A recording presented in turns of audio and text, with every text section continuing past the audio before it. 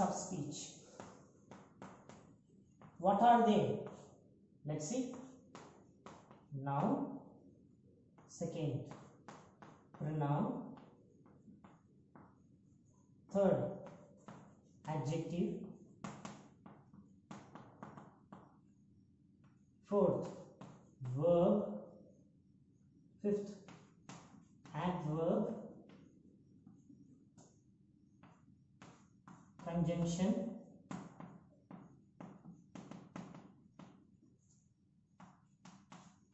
interjection,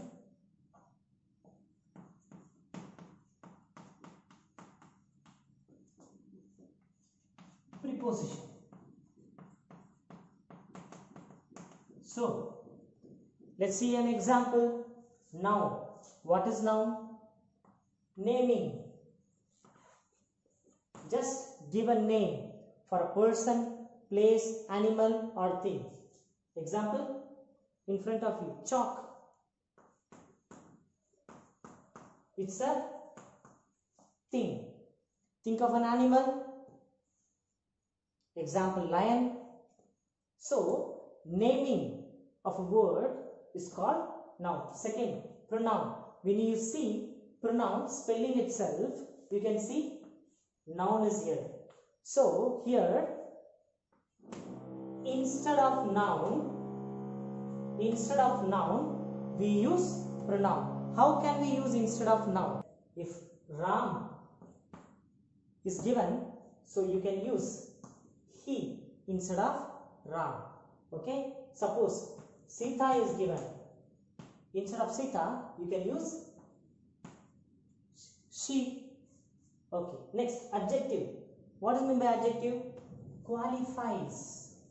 It qualifies the noun. It qualifies the noun.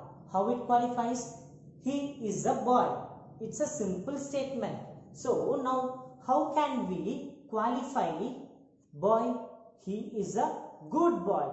We added good here. So it qualifies the boy. And then verb. What is verb? An action. An action.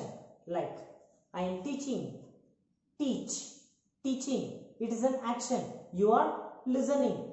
You are watching. So it's the verb. And what is adverb? Which modify the verb. That is, which modify the action.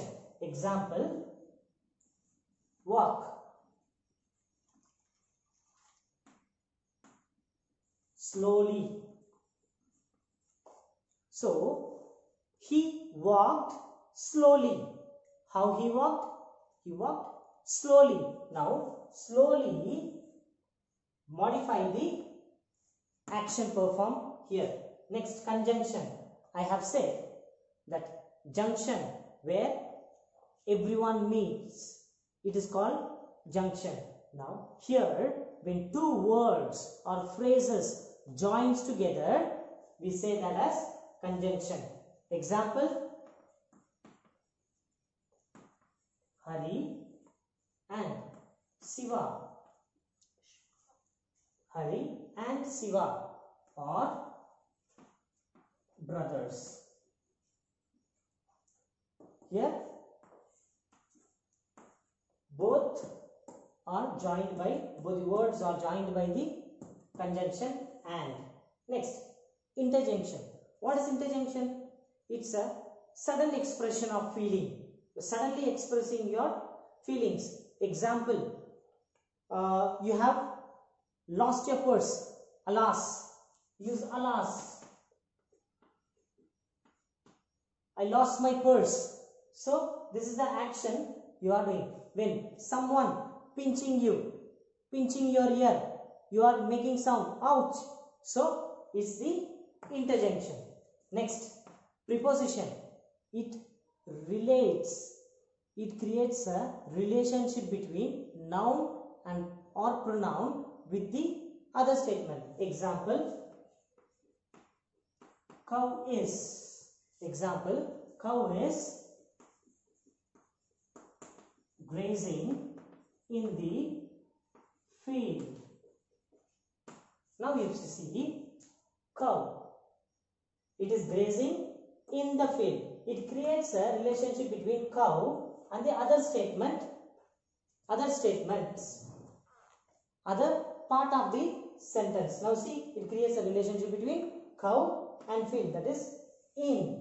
It is cow is grazing in the field. So in that way the preposition acts. It creates the relationship. I hope you have understood about parts of speech.